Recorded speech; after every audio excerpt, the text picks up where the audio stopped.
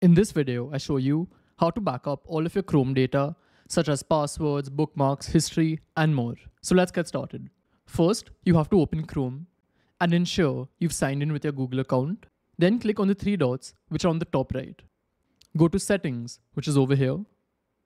And in Settings, just click on Sync and Google Services.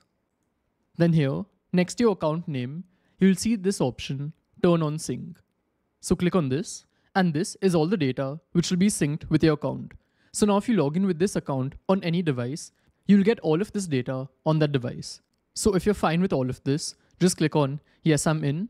But if you want to go through more settings, just click on Settings, which is over here. And here you have many options. So you can manually decide what all you want to sync. If you just click on Manage what you sync, then just click on Customize Sync. And here you can decide what all you want to be synced with your account. Then, if you want to review all the data which has already been synced, you can just click on this option and see all of the data. And then once you're fine, to confirm, just click on this confirm button over here. Then you'll have to verify your identity by entering your password. So just click on verify it's you. And as you can see, sync is now on. All of the data that you selected will now be getting synced to your Google account. So this is how it works. And if you want to know how to clear cache in Chrome, check out this video. Goodbye.